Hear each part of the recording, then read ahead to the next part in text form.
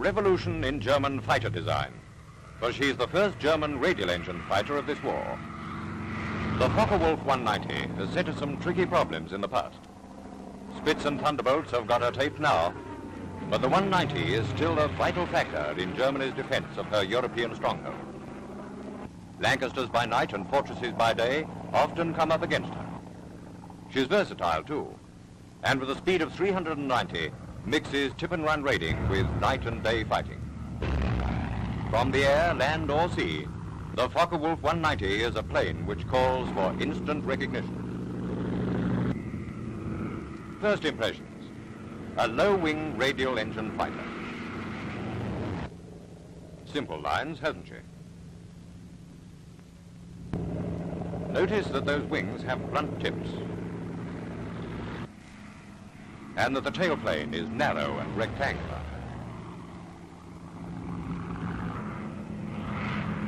Now for a really good look. Slightly underneath, but all the features are still here. The radial engine makes the 190's nose completely round.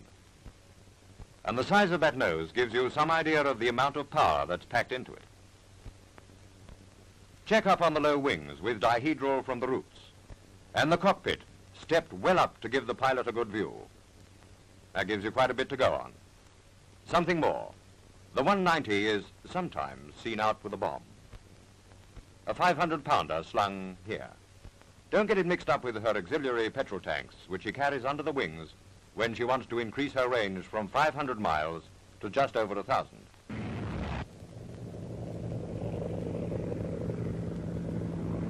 Now look at her from a bit further underneath. Plenty more here. That radial nose is quite short. The wings have straight tapered edges and blunt tips. That's a pretty useful clue. The tailplane has straight edges and blunt tips as well, but it's narrow in chord and has scarcely any taper. An almost perfect rectangle, isn't it? Would you know the 190 from above? Well, let's get on top of the job.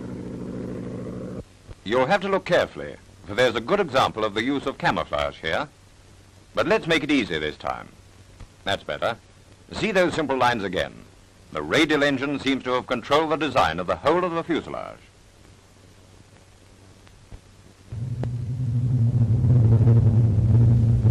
As she moves into side view, here's a better view of the fuselage.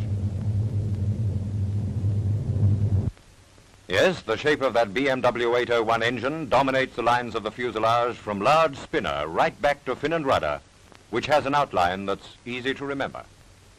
The position and shape of the cockpit offer one more very good point to go for. That fairing underneath is to streamline the bomb rack, which is usually mounted here on the bomber version. On the fighter, this fairing doesn't appear at all. Now for the next angle. Hold it.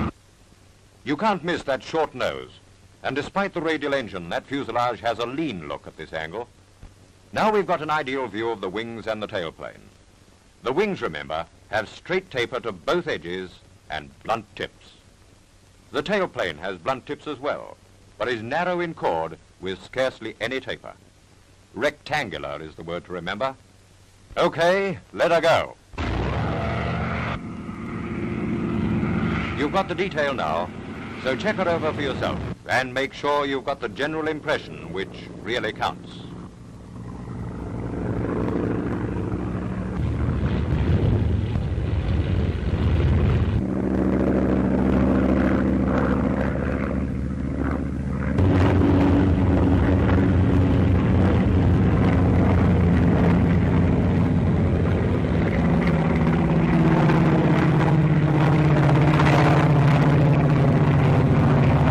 Now to sum up. Short circular nose, low wings with dihedral from roots, straight tapered wings with blunt tips, narrow rectangular tailplane. She's the Focke Wulf 190, but never let a 190 get away. She's been spotted. Hot on the trail goes the Thunderbolt. Now for it. And what about you? If you can't pick out the Focke Wulf right through this action, your recognition's at fault, and you must see this film again.